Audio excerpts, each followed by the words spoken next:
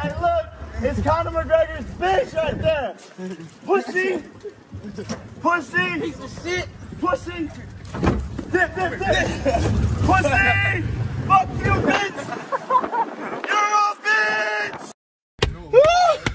Bro, he fell. He fell on the ground. He fell in there. Man, the internet lets me down every day. Like, y'all are really stupid. Y'all are like, oh, he drove away. Like, why didn't he fight him? First of all, it's called a fucking drive-by for a reason. It's not called a fucking drive-stay, you dumb fucks. Second of all, why would I fight this guy for free in the middle of the fucking street? We get paid millions and millions and millions and millions and millions of dollars to fight. Why would I fight him for free? Y'all stupid. Jake Paul just pulled up on Dillon Danis, the internet's biggest pussy, throw toilet paper at his face, and then change his profile picture to the still of him getting hit in the face with toilet paper, and then is following 2 people on Instagram, Dillon's girlfriend and Conor McGregor's wife. Holy shit.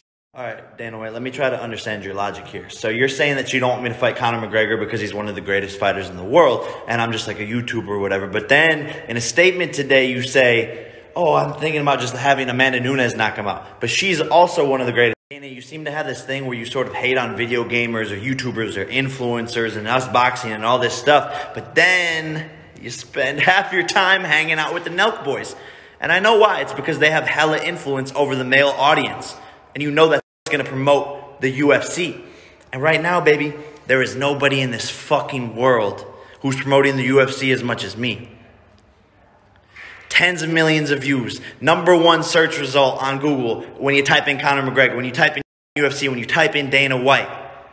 Okay, so you're not making sense here.